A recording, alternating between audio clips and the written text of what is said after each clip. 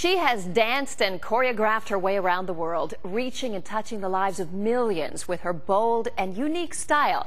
She is Margo Sappington, a native Texan, driven and energetic, and one of the most influential women in performing arts today. Welcome, Margo. Thank you so much for having me. So happy to have you here. Now, you started dancing at such an early age. How old were you? I was 5, and actually I started dancing because of a physical problem. I was pigeon-toed, and the choice was braces on my legs or dancing, and my mother decided to put me in ballet. Ballet was a good choice for you. When did you make it to the Joffrey Ballet? I went to the Joffrey on his invitation. I met him when I was 14 because in those, as it still happens today, they're guest teachers who come to various conventions. He met me when I was 14 and he watched me develop and invited me when I was 17, just as I was graduating high school, to come and join his company in New York. Wow, and for how long did you dance? I danced, I danced in his company on Broadway until into the 70s. And then started choreographing. You consider Oh Calcutta your break. Tell me about that. Oh Calcutta was my first professional choreography. It was an off-Broadway show at the time. It later moved to Broadway and played until 1989, actually, in New York. It was something unique, and it gave me my entree into the choreographic world. It was a break that, you know, helped me go on. How old were you when you first choreographed it? I was 21. 21 years old? 21, yes, I was 21. That's amazing. So it's obviously a show that's special to your heart because it ran for so long. It is, and it was something that through the years sometimes would give me great distress because I was called Margo "Oh Calcutta" Sappington. Oh no! And the first time someone said, "Didn't you choreograph that fabulous production of Gioconda?" I thought, oh my God, thank God it's over. You know, I'm no longer Margo Calcutta Sappington. I have moved on.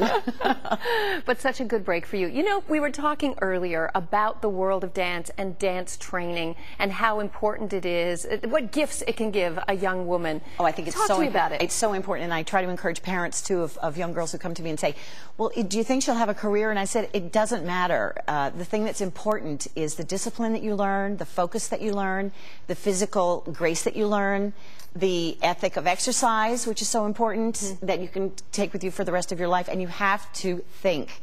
People think dancing and ballet is only physical. You have to think. You have to remember steps. You have to remember corrections. You have to apply the corrections. So many, many ballet dancers, when they finish their careers, usually in their early 30s, will go on to college.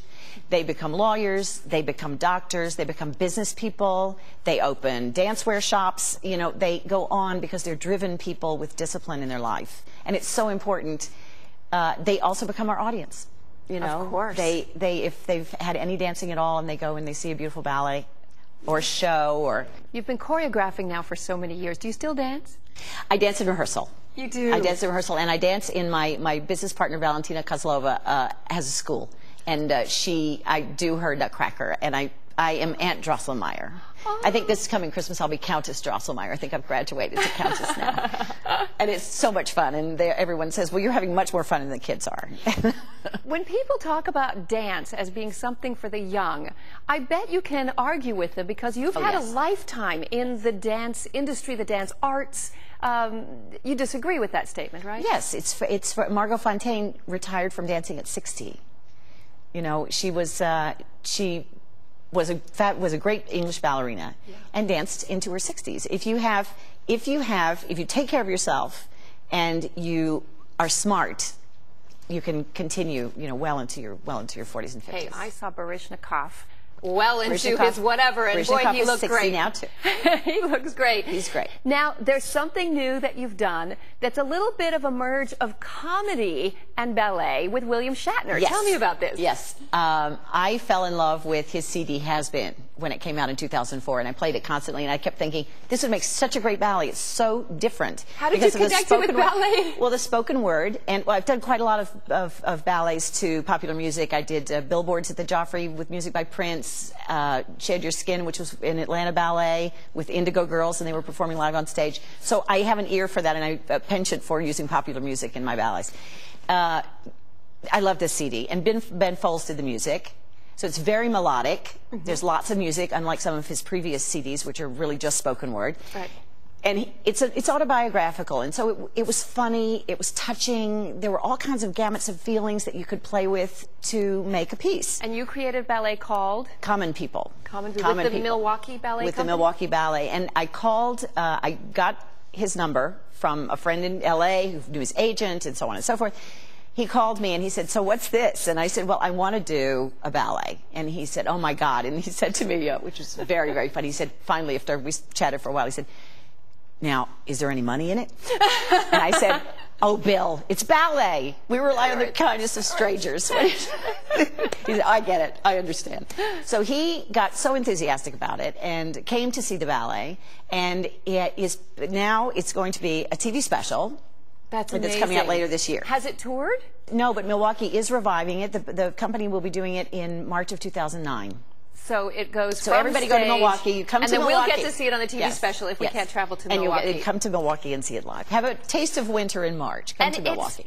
It's funny, isn't it? It's funny. It's funny. They're dancing. It's beautiful dancing, and it's elegant, and but it's funny. It's classically based. It's ballet on point with a twist. It's wonderful merging of traditional art and more contemporary art in many ways. Yes. Margo, before we go, what are the things that still inspire you today? What inspires me today is life and the feeling of going forward every day, doing something new every day, touching someone every day. And that's what I think in my career that I've been most blessed, is that people come back to me after seeing my pieces and say, I was touched by this, or I cried, or I laughed.